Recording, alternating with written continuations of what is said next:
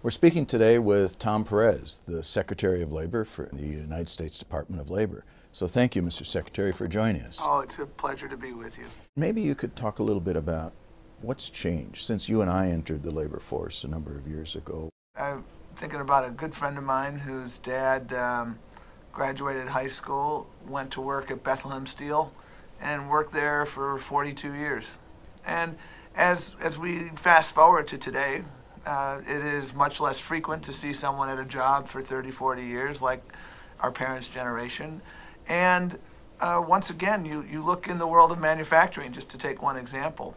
The jobs of today are quite different from the jobs of yesterday. And frankly, in many cases, a high school degree simply won't suffice. And so my parents always taught me education is the great equalizer. It's what made America a superpower, this commitment to free public elementary and secondary education. And today, we need to keep that investment. Maybe we could focus on some of the current challenges and opportunities. We're coming out of this great recession, the worst since the Great Depression. The economy has been growing, but not everyone is sharing equally in the benefits of the growth. What accounts for where we are today? Well, it's always important to look at where we were, where we are, and where we need to go. The rising tide of progress in the late 90s that we saw lifted more boats. Today, that rising tide isn't lifting as many boats as it needs to. We need to make sure that everybody has that chance. And one of the biggest challenges in this context is addressing the issue of stubbornly stagnant wages. And that's not simply a phenomenon of the Great Recession. For decades, productivity growth and real wage growth rose hand in hand. And then starting around 1980, that began to change. And we see productivity increases of over 90% and real wage growth of 2 or 3%. And that's unfair to workers. Workers have helped bake the pie of prosperity, but their sweat equity hasn't translated into financial equity for them. And so too many people haven't gotten a raise in years.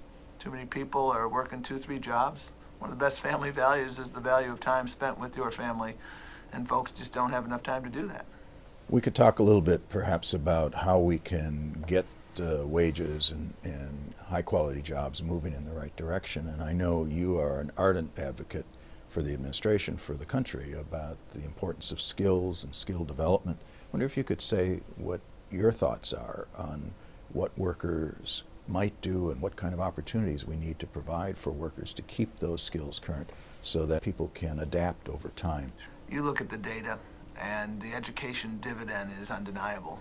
The more education you have, the greater the chances are that you can punch your ticket to the middle class and then stay there. It's important to recognize that there are multiple educational pathways to the middle class. Some people graduate high school and go to college, but other people, especially when I was growing up in Buffalo, a lot of folks went through the apprenticeship route. And that route, if you go to places like Germany, has equal stature with the 4-year route. And here in America, we devalued that over the course of recent decades. And that's why this president and we at the Department of Labor are trying to change that. And I've met so many folks who have completed apprenticeship programs, whether it's the traditional skilled trades, whether it's IT, whether it's in the health sectors.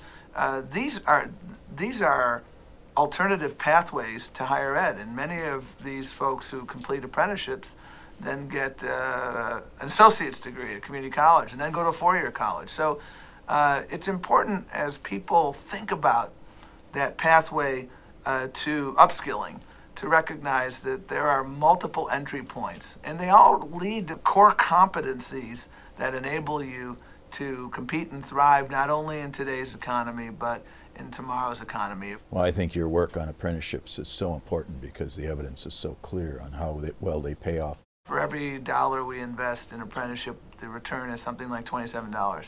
That's I wish every investment we made had that kind of return. Yeah. One of the concepts that we use in this course is the term social contract. And you've been an articulate proponent of a strong voice for the American workforce. wonder if you could speak a bit about the role of voice in our economy and what it means to workers and what it means to our society. It's not a coincidence in my mind that the periods in our nation's history in the 20th century, for instance, where you had decade after decade of real wage growth, didn't just coincide, but coexisted with a period of time where workers had a collective voice, where you had much higher union density, where people could advocate. America's greatest generation who fought in World War II, millions of them came home. And what did they do? They worked collectively once again in the workplace to fight for fair wages. And what we, I think, have lost today is too many folks have bought into this false choice of you either take care of your shareholder or you take care of your worker, but you can't do both. I categorically reject that, and it is indeed a false choice. You look at places like the Ford Motor Company, an existential crisis in the Great Recession, and what happened? The UAW and Ford got together around a plan of shared sacrifice leading to shared prosperity. So I visited a plant in Louisville, Kentucky that makes the Ford Escape.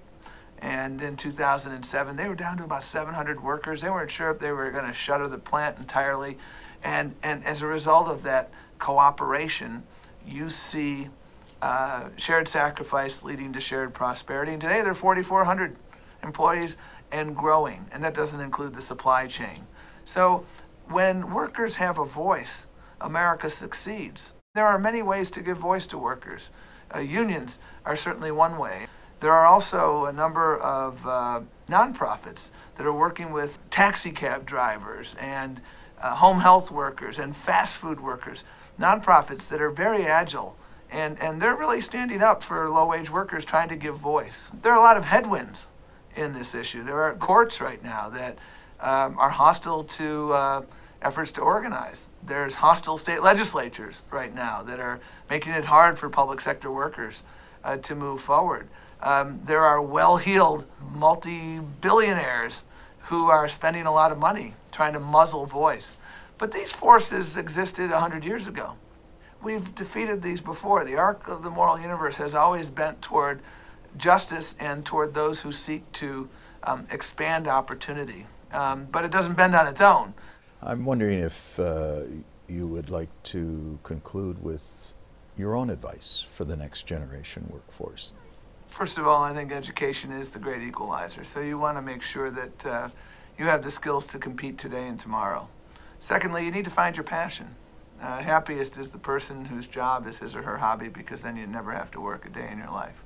Third, you need to reject these false choices of those who suggest that if you burn out your neighbor's candle, that will make your candle shine brighter.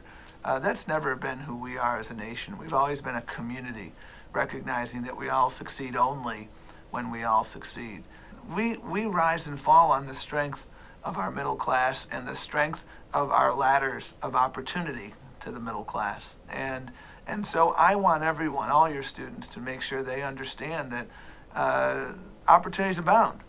And low wages and no benefits are a choice that companies make, not a necessity born out of globalization or technology advances. These are choices. And you need to make that choice as a student to get involved and to exert leadership. Well, a very, very powerful statement, Mr. Secretary. Thank you for all you do and for all everyone here at the Department of Labor does for the current generation workforce and for all of those to come. Well, it's an honor. Take care. Thanks again.